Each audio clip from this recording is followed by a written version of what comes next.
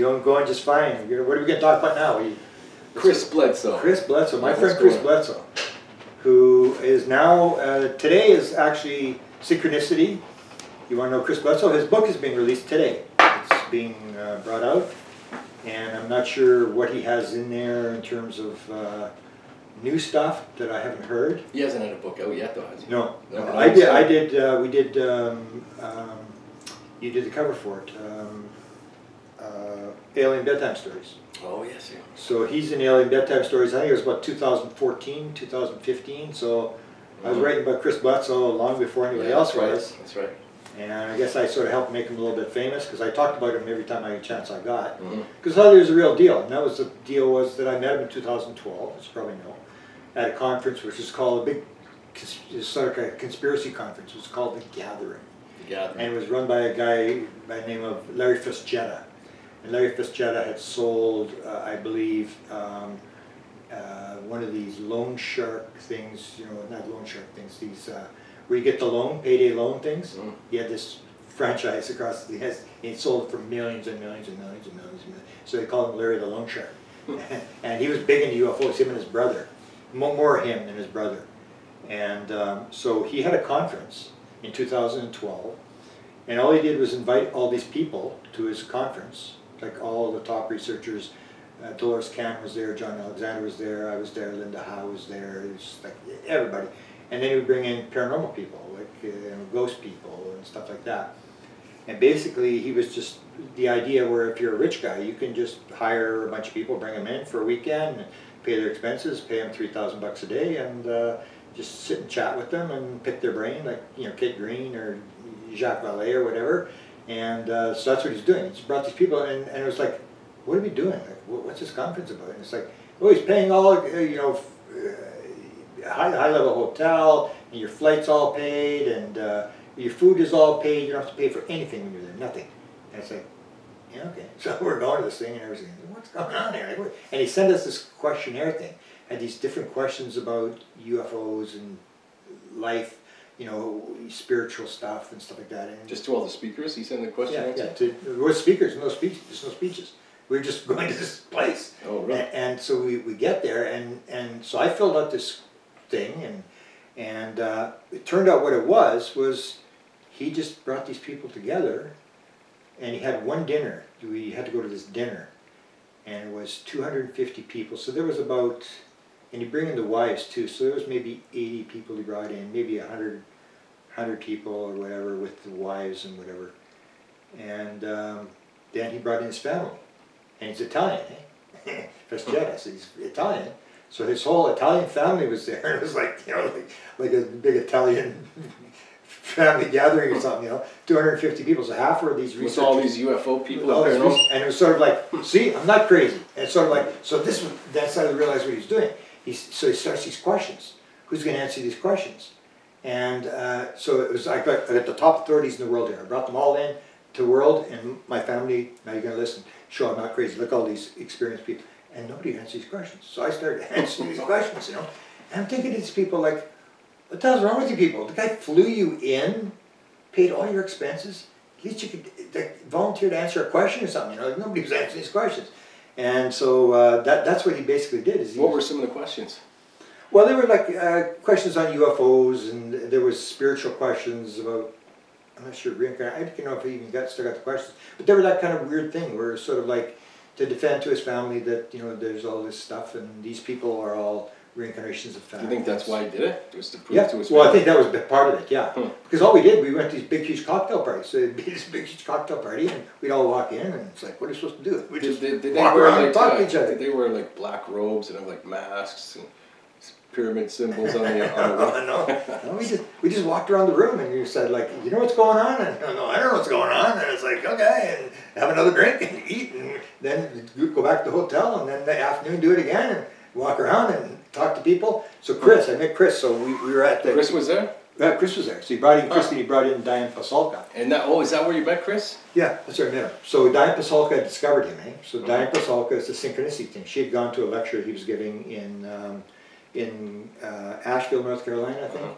And that's where he was talking about the UFO and the abduction stuff.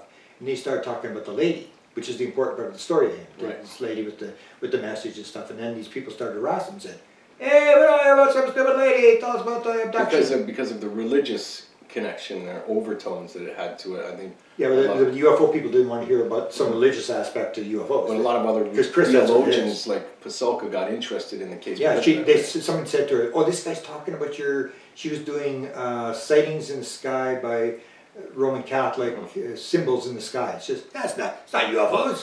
No, it's not. It's you know, saints and whatever they, you know, the stuff that Christian Roman Catholics believe in, miracles and stuff like that. Like these girls in 1911 or whatever that saw the sun, the Fatima case. So it was her. She was doing that kind of stuff. And they said, "This is UFO stuff." "No, it's not. It's not UFO stuff." I said, "Oh, she goes to this guy. He sounds just like you." And so she went to this lecture, and that's how she met him. So he brought in Pasulka, and he brought in Chris Bledsoe. So she discovered him and realized this guy was something, and so she starts to investigate him. She started asking him questions and stuff. So she comes, and then I met her, and Yvonne was there with him, his wife. And I still remember, I didn't really know who Chris was. I just knew that everybody was around this guy. You know, there was all assembled around this guy like he was some, you know, rock star or something. I go, "What's going on here?" And then she was right behind me on the bus, and all these people were gathered with Chris sitting on the backside of the bus there, and there's like these big, you know, motor push buses, and they're moving us from the airport to the hotel. And so Yvonne was sitting behind me, and she shows me her cell phone. "Oh, I'm not really into this. This is Chris's deal. I'm not really into this kind of stuff. See my daughter here? She sings. Watch her this." And she's doing a tap dance or something like this. You know, she's all proud of her daughter because this is her big deal. And her daughter did go, and she's now a lecturer in music or something like this at New York University or whatever. So she did go that route. But the wife wasn't really interested. So I really didn't know who Chris was. So we were there at the event. And I sort of learned a little bit about his story, but I still didn't know who he was. And there was John Alexander and people at the table, and they're all around Chris or whatever. And I was with his wife, and my girlfriend was with me at the time. And I still didn't really know what to really do. I was sort of wandering around like, what are we doing here? And so then what happened was 2013, that's when the citizens hearing thing happened. So I was Washington, D.C. And then Paula Harris had asked me to lecture in Florida. So that's along the coast. So I say, okay, so it's the very next weekend, so I said, okay, what I'll do is I'll go to the citizens hearing, I'll rent a car in Washington, and I'll drive down to Florida, and then I'll drive back to Washington, drop off the car, and fly home. So, and then I look, and oh, Chris lives right off the highway, off Highway 15, going down to Florida.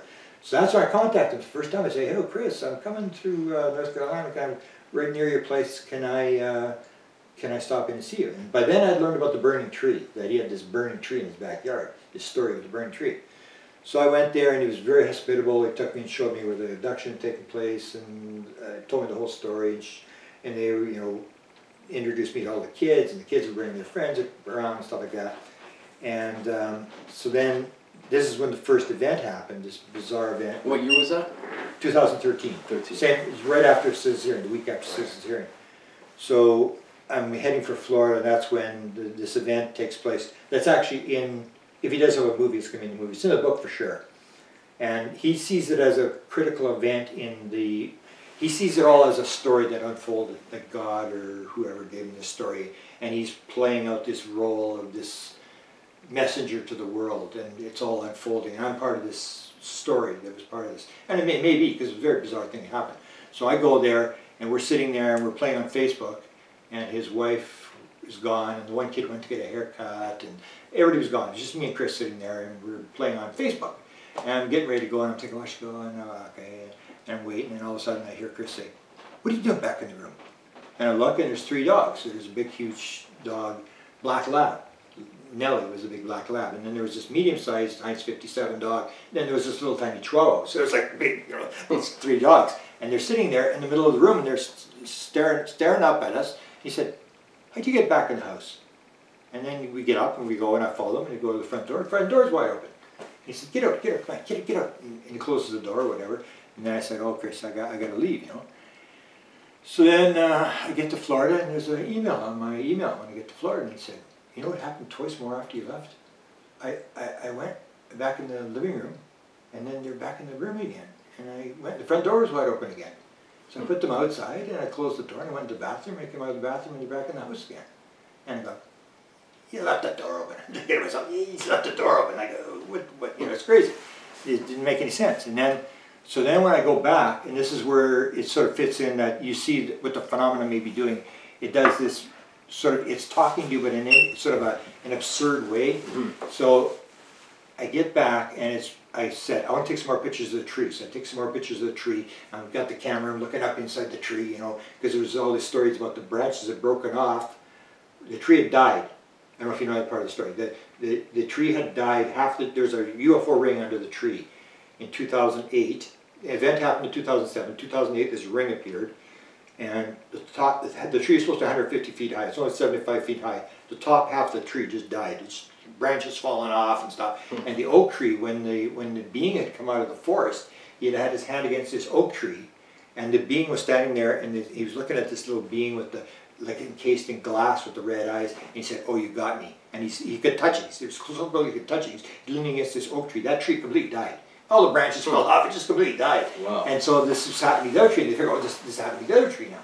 But half it died, and so what was happening was that the branches were sort of broken on halfway up, and the bottom half of the tree, top half of the tree was gone. So when this fire started, the tree was coming out these branches on the top, like a volcano. It's coming at the top. Wow. And it was so bizarre. So I'm photographing it. I'm trying to get a photograph up through the tree. Then we walk to the porch, and that's when this bizarre event happens. That's in the movie. It'll be in the movie, and it's in the book. And as we're standing there, and Nellie's in behind us, and she's chewing on this gourd. She's got this gourd, and she's chewing on this gourd. Nellie the dog? Which dog was that? The lab? The big black lab. Yeah. And she's lying on the grass, right behind us. So we're on the concrete porch, and she's right on the edge of the porch on the grass, and she's chomping away there. And so then, all of a sudden, he says, "Well, let's go in the house. Do you want to go in the house?" I said, "Yeah, sure."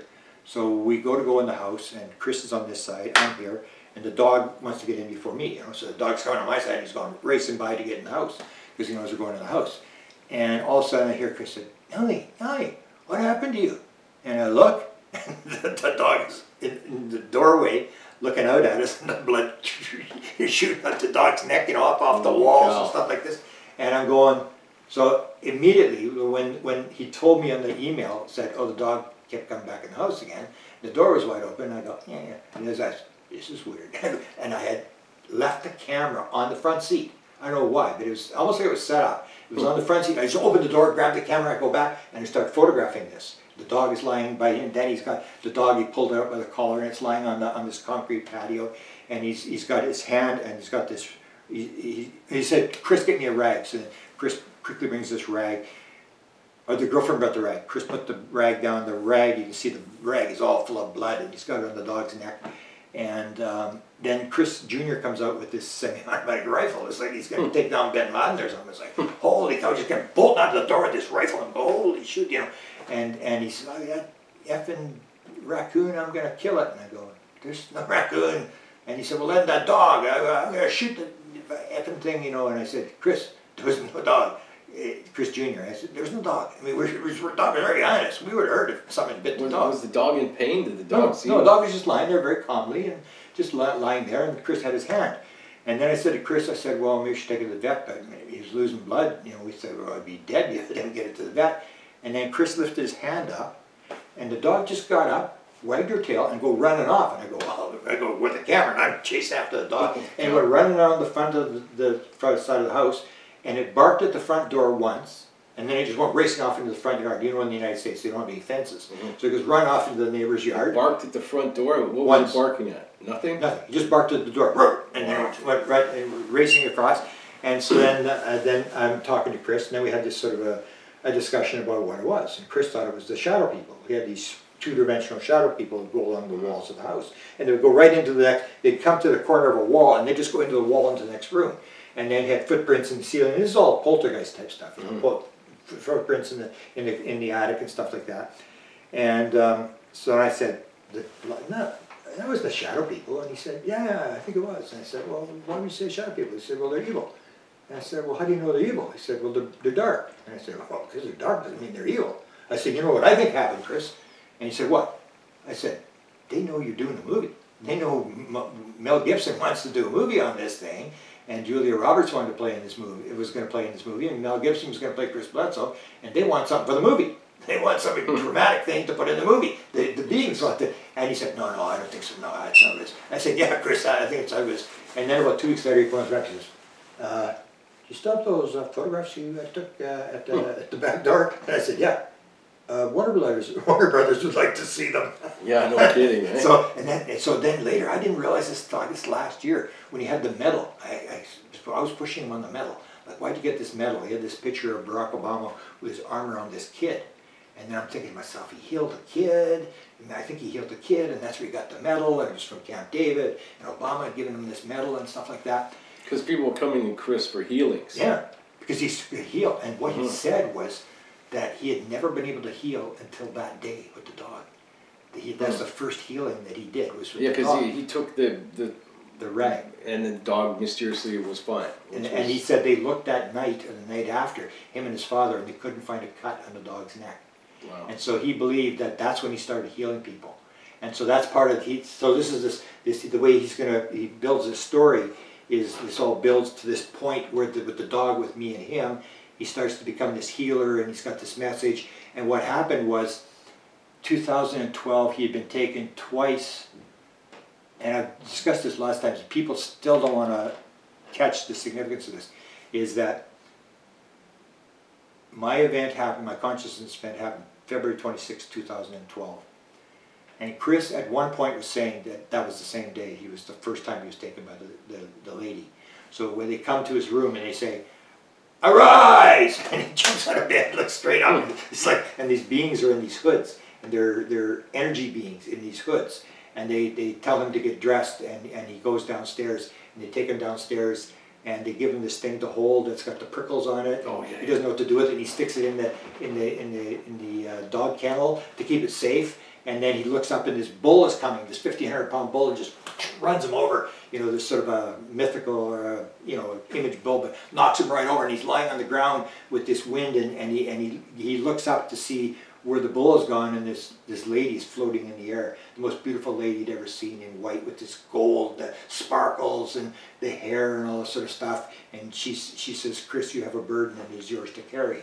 And I said, "Well, you know what the burden is?" He said, "Yeah, the burden is the message. I'm here to deliver a message to the world." And that happened. At one point he said it happened the same day. Then later he said it happened at Easter, which was maybe a few weeks after that. But Ray Hernandez, who also got involved with me, he had this experience where his dog is healed. So his wife is having all these UFO experiences and whatever. She says it's all Jesus, not UFOs, it's Jesus, no. And he said, "Oh, whatever, he doesn't pay attention." Big orb of and light then she asked for this dog to be healed. It's 15 years old. And then he comes down and this thing's there, and he says, "Ah, bullshit," and goes back to bed. 45 minutes later, he goes, "What the hell?" And goes right back down, and the dog is playing, and it's bouncing around. Because the dog was really sick before, I think. Yeah, right? it was paralyzed. Yeah. They were going to put it down the very next day, and he talked to the vet, and they were going to take it she thought the angels healed the dog. And that was right at the same time? It was a week after my event. It was March the 5th, in February 26th. So all these events happened at the same time. We're free as this event. This sort of builds off, where all these people start doing this consciousness thing. Chris Bledsoe starts his story, I start my story, and they all branch off at exactly the same time. And Ray, I don't think really sees the significance. To me, it's like, I think this is pretty significant all at the same time. So that's when I met Chris. And then, as it went on, he got these different offers. Like, he got the offer from Warner Brothers. And that's when I met this Tim Taylor guy, the guy from NASA, who is the guy who got the invention that supposedly sold on NASDAQ for $100 million, the company that this invention was part of. He was getting inventions from the beings, and he would do this protocol where he would sit in the light and drink water, and he'd get he had 40 inventions. They were all medical inventions.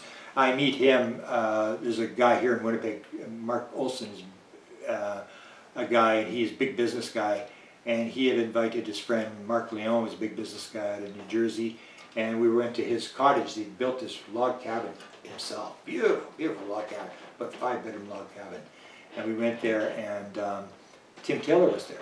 And this is where I have this encounter with Tim Taylor about the jump room and all this kind of stuff. And Chris is there, and so you went with Chris? Chris was there. Everybody just showed up at this thing. And Tim Taylor knew Chris, and that was the connection there. Yeah. Plus, he also knew Mark. Mark had showed him where the gifting field was in New Mexico. He'd show him where this was. So there was all these connections. I'm the only guy, and me and Peter Robbins, the only guys in the room, didn't have any money. Everybody else was like a multi-millionaire. Maybe not Chris, but Chris was being offered $1.5 million just to put his name on a piece of paper for the rights to his story from Warner Brothers. 2% of gross and 4% of royalties. And I remember these business guys saying, no, you're not taking royalties. No, they charge $20 for a pencil. There's no royalties. You're not going to get any royalties. Take all the money up front. So they're all advising Chris on how to sign this contract with Warner Brothers on the movie for his story. This, again, is 2014, 2013. It's pretty early. So it's probably 2013. So, but all Chris is worried about is, no. He wants control of the movie. And Warner Brothers say, no, you can't have control of the movie. No, that's why we're paying you $1.5 million. We control the movie. No, it has to be called The Message. And it has to end with the lady and stuff, and they're just like, like, they don't want to say, but we're not selling that, man. That's not going to get us our money back. They had done, that's where Diane Pasulka came from. Diane Pasulka had been the religious advisor on The Conjuring 1 and 2, which had done $1 billion in the box office. So she was this religious advisor to these scriptwriters at Warner Brothers, and that's how they found out about Chris. So they bring in 2 guys who wrote The Conjuring, with these Chad and Carrie Hayes, these 2 scriptwriters who spent years with Chris. And they went through first draft, and the second, the lawyer wouldn't sign up. And then they'd have another draft. That's what has always, for me, made Chris seem really genuine. Yeah. The fact that he never sold out. He never sold out. Never and he wanted to have the story his way. So if he was just some guy making up some story about UFOs, why wouldn't he do that? Why wouldn't he take the money if that's what he wanted? Yeah. This was the second time around. He was in the 3rd lawyer when these guys were advising him, and they were talking about, take the money up front and all this kind of stuff, and all he was worried about was, no, he wants to control the movie, he wants to, and they actually did give him some sort of control, and then they went into production or something, and he said, I'm on call, I'm on call for something, to advise them or whatever, and then, I don't know what the reason why it fell apart, but then later on, Tom DeLonge tried to buy it up. So what Tom DeLonge is trying to do is, Tom DeLonge is just trying to buy up stories. So he had this whole deal where he would have this app. So you'd have this app, and if you had a UFO sighting, you'd put it in the app. And it would tell you if there was sightings in the area, planes in the area, whatever, but it would go to Tom DeLonge. So if you said, I got abducted, and my wife, and we all got abducted, and there was these big, giant things, and they left us with a book, and all this stuff, Tom DeLonge would own your story, because you put it in the app. And that's what Tom DeLonge was trying to do. So he was built up this thing, and so he had bought up Lazar's story. He bought up the rights for Lazar's story, and he was trying to buy up Chris Bledsoe's story. And Chris Bledsoe told me, I won't say how much money was involved, but it was a lot of money, production money, that Chris turned down. And I still remember saying to me at the end of the conversation, he said, now there's a decision I had to make. And it was this idea, like, people think I'm in it for money. This is what kind of money I was offered. But Tom DeLonge wanted to put Greys at the end of the movie, and Chris said, no, there's no Greys going to be in it. Not Greys, reptilians. You want to put reptilians in. And he said, no, there's no reptilians. It didn't happen. That's not going to go in the movie. And that's what Chris wanted. He wanted to control the movie. He didn't want them to turn it into a, good guys, bad guys, would kill the aliens. And because the message was really important. Yeah, that was the whole thing. After all the stuff that Chris endured, the ridicule and his family deteriorating after his experience and stuff. And yeah, so now he's got the book, so it may be easier to get the movie. But he told me a number of stories over the years. He talked to me about one where they had gone in, and I'm not sure he had the best business agents. I knew who they were, but I didn't think they were the greatest. But they had gone in and they made a proposal for 2 years. And the guy that did Lost, the TV show Lost, was going to be the producer for it, big time. And they'd gone in, they'd written up for 2 years, and they got told, no, we want 5 years. And they were to write up 5 years of scripts for this thing. And that was one. It was almost like, it was always like Chris said, oh, we're waiting next week, maybe it happened next week, it's the final sign off on this thing. And it went on like that for years. It was like, oh, it was like next year. And a lot of people thought he was just being dragged along by the government. I don't think that's true either, because the government, Chris would have told them whatever they wanted to know. They didn't have to sidetrack him or whatever. It was, maybe they were trying to kill the story by getting it signed up by somebody and dropping it. But to me, he was an interesting character, and he's getting more historic as we go along. Like, more people know who he is. More people realize he's the real deal. A lot of people don't like the religious aspect, but that's what I say in my experience with UFOs. And I started by just a guy who wanted to go see what people were looking at. And I say now it's going to be a lot less physical. Whatever this, I'm not sure what it is, but whatever this phenomena is, it's a lot less physical than people think it's going to be. It's going to be way more spiritual, which is really going to piss some people off. And it's going to be 1,000 times more complex than people think it's going to be. And as I say, another thing that'll piss off people, it has not got a hint of capitalism. Not a hint of capitalism. And that's where you have this, what I'm starting to get into now, is I've sort of branched off, because now I'm on these painkillers, which I'm sort of dazed half the time. So I just sort of think about things. And the thing I've been working on now is this whole thing with swarm intelligence. And they're starting to work with it, like in DARPA and business people. And this whole idea about, an ant is very stupid, but when you put all the ants together, they're absolutely amazing what the colony can do. And it's this idea of one versus, or why do fish make a big school of fish, right, and they have all these advantages, and how they can move at the same time as all the others. And it's this swarm intelligence that when you develop the swarm intelligence, and that's what you see on board a ship, like Tom DeLonge said, it's a hive mentality and we're going to kill these guys. And it is a hive mentality. It's this idea that you're more connected with other people, or this idea where you can get a nest where, say, you break the nest of a hornet, they immediately, those hornets only live for whatever, a couple of weeks or a couple of months or whatever, they immediately start building a nest. They've never built a nest before in their life. And the question is, are these not termites, I can't remember what they're called, but they build these huge things in Nigeria, and they're like nests, and they're about 15 feet high, and they have these pillars coming off them or whatever, and they actually built the nest inside has to be kept at 87 degrees Fahrenheit, and they keep it at 87 degrees Fahrenheit, and underneath, this Attenborough guy used to do the documentaries for nature stuff for the British, and he was underneath, and he says, and here underneath, and it's this huge air conditioning system that built this thing, but none of these things know anything. So who's the architect? Who's the one that's got the plan?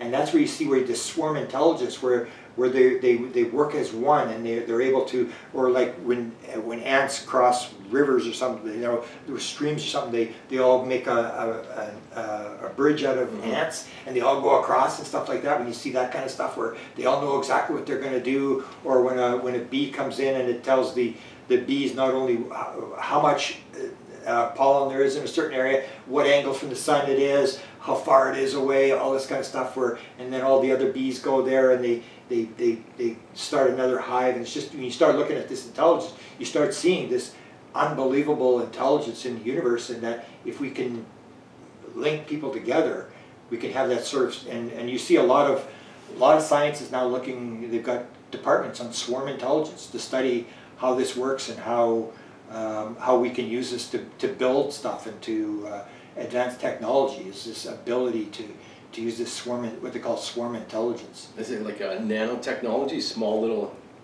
robots all working together, that kind of thing? Well, it could be with robots working together, but it's a concept that when there's all these connections together, that it's much more powerful. Like geese are much more powerful. I didn't know this as well. I mean, when you start studying all this stuff and you realize how magnificent nature is, and how did this actually happen? Like with geese, because here we have the big thing where the geese all come here. There's 110,000 of them here in the fall, and there's only like 700,000 people in the city, and they come and when I went to the tour where they at the place where all the geese land, there's 10,000 land on this one lake every night, and they talked about the fact that when they go south, they move at 55 miles an hour. That's how fast they're flying, and they're up at like 24,000 feet, and that the young ones lead the front of the V. And how do they know which are the young ones? And they seem to know exactly what to do and what day to leave and all this kind of stuff, and when to come back. Like when I see them, it's cold as hell, and you go like, you see two ducks, and you're going, oh, what the hell are they coming back? And within a couple of days, man, it's just like, it's warm. It's like they know. Yeah, and it's trying to tap into this thing that there's this innate intelligence in everything, and that by separating ourselves, by working against each other, that we don't. It's almost the idea of, like, the analogy I always use is who wins the Super Bowl? It's not the team with the superstar players. It's the ones where you go into a huddle and everybody knows exactly what they're supposed to do, and they do exactly what they're supposed to do. And there's not everybody in the huddle saying, "Bullshit! I'm block. Are you kidding? I'm going for a pass." Right. And that's what we're doing in our society. Is we're divided, where everybody's doing their own thing, and it's like, "Don't tell me what to do," and everybody's fighting or whatever. And I make the joke about the United States. Is the idea you used to be the United States of America, and you were great because you were the United States of America. You are not great anymore because you are no longer united. And it's like the Civil War type thing, and you see this idea that the when you work together, when you put it together, there's a lot of advantages, and that you see throughout nature all these things working together. Whereas the idea of evolution is they're all fighting against each other, and it's not. It's when you see, especially with like bees and stuff like that. I was always amazed with bees at the unbelievable, or when they had this thing where they built these huge 15-foot things where he breaks the one tower off this thing, and these things all just start building this thing immediately. They'd never built before. They're busy looking after eggs or whatever, and they just suddenly change jobs and they all start building this thing, and they know exactly. Or like when the queen dies in a beehive, all the cells are a certain hexagon things, which I can tell you a story about Chris. These hexagon things, and they're all the same size, but the queen bee is in a bigger one. So as soon as the queen dies, they immediately build a thing to put the egg in there, and then they give it this royal jelly to feed it to make it into a queen. And they know exactly what to do, and they know how to build that thing. Crazy.